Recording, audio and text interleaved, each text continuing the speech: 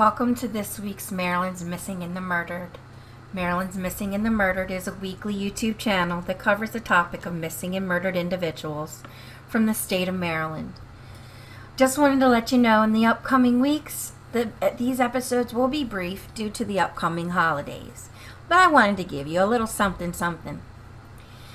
This week I am covering the murder of Barba Koroma.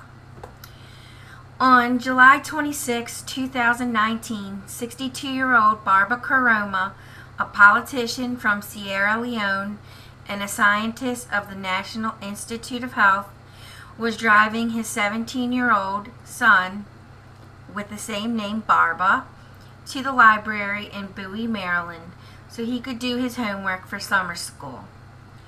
The two started arguing while Barba was driving.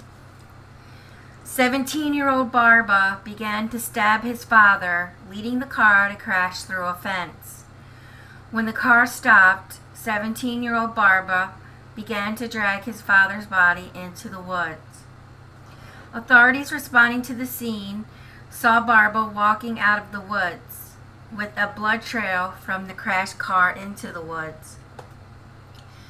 Unfortunately, the elder Barba did not survive.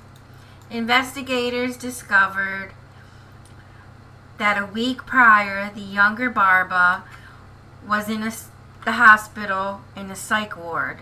He had told authorities, quote, "I see images of the devil," end quote, and described his struggles with insomnia, depression, and suicidal thoughts. He was charged with first-degree murder and told the judge that his mind was taken over by his father. The judge then ordered a mental evaluation.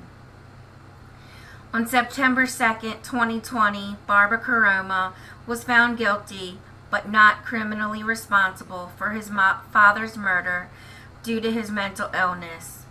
Barba Koroma is being held at a psychiatric hospital for the criminally insane. Thank you for joining me this week.